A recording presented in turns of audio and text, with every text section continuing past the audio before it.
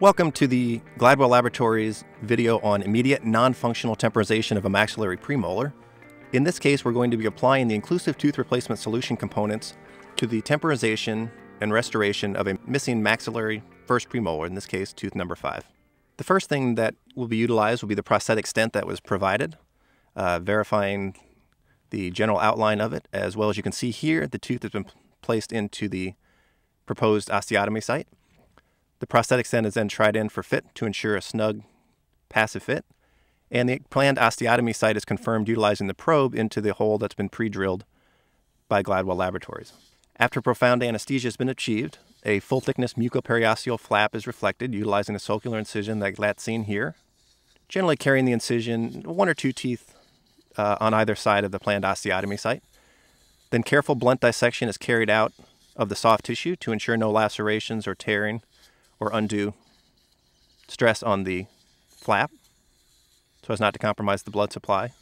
Again, the palatal tissue is then reflected slightly in the immediately around the osteotomy site. This is designed to protect the soft tissue once the surgical guide has been placed back in and the osteotomy drills are introduced. Care, of course, should be taken to avoid any potential palatal vital structures, such as the middle alveolar nerve, in this case. Once this has been accomplished and the flap is reflected, the prosthetic stent is again replaced in there and fitted with finger pressure to assure tightness. And the first step of the osteotomy is completed utilizing the lance drill from Gladwell Direct. This is carried to depth. Once this initial drill has been completed, the prosthetic stent is removed and the osteotomy is continued, in this case utilizing the 2.3 millimeter drill, being careful to retract the palatal tissue as well as the buccal tissue to ensure no soft tissue lacerations.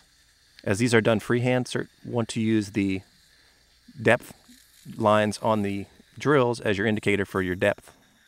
Once the initial osteotomy has been completed, the drill is placed in there to confirm the angulation and position, and a periapical film like that shown here is taken to confirm orientation to the adjacent teeth and the sinus as well. And we can see that we are precisely where we want to be in terms of location and direction. Once that's been confirmed, the osteotomy site is expanded utilizing the 2.8 drill.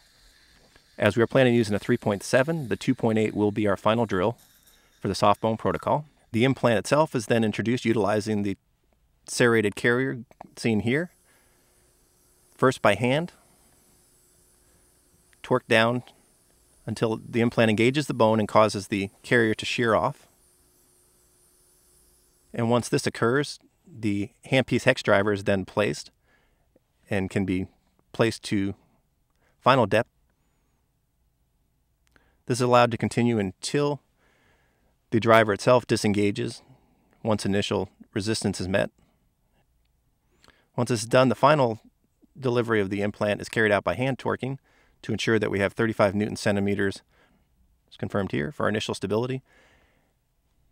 And as all the components are aligned based on the hex being aligned to the buccal, it's imperative to confirm that this is the case. As you can see here with the hex driver in place, the hex is in fact oriented towards the direct buccal. Once the implant is fully seated and confirmation has been made of the location and position of the implant, the flap is irrigated copiously with Paradex to remove any debris that may cause postoperative complications, such as subperiosteal abscess or other infection. In this case, we've opted to place the custom temporary, impregnated with antibiotic ointment, as you can see here in place. Once that's been secured down to 15 Newton centimeters, the soft tissue is reapproximated with the sutures to restore the papilla and the architecture preoperatively.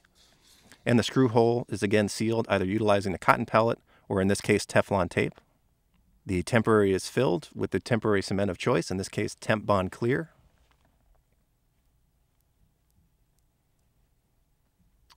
The temporary delivered by gentle finger pressure, and the result is as seen here.